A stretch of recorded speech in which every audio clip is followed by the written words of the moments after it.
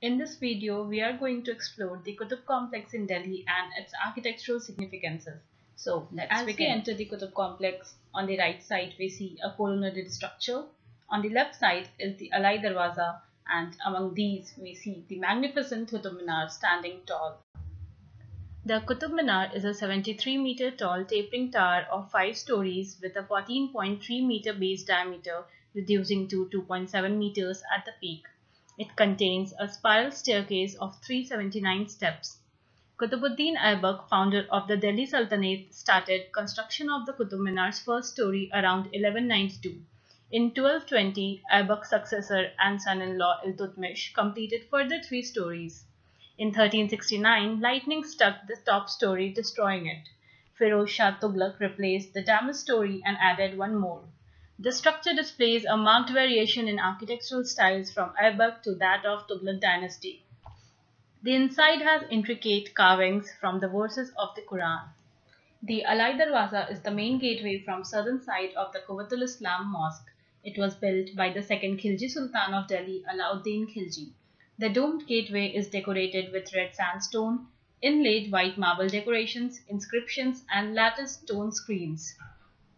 This is the first building in India to employ Islamic architecture principles in its construction and ornamentation. This makes the Alai Darwaza the earliest example of first true arches and true domes in India.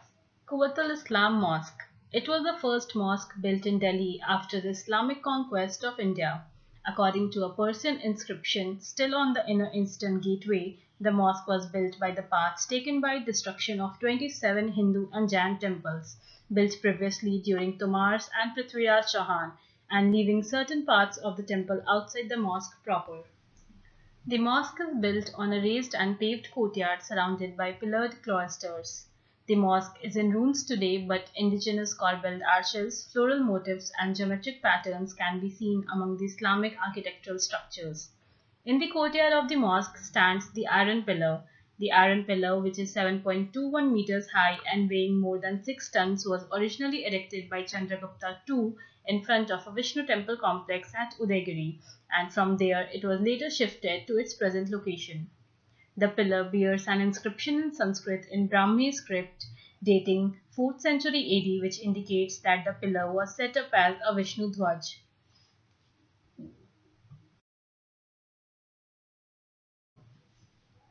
Other than these, the complex also has other monuments including the tomb of Iltutmish, Alauddin Khilji tomb and Madrasa, and the Alai Minar. Alauddin Khilji started building the Alai Minar after he had doubled the size of Quwwat-ul-Islam Mosque.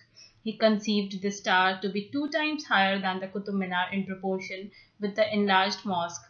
The construction was, however, abandoned just after the completion of the 24.5-meter high first-story core, soon after death of Alauddin in 1316, and never taken up by his successors in Khilji dynasty.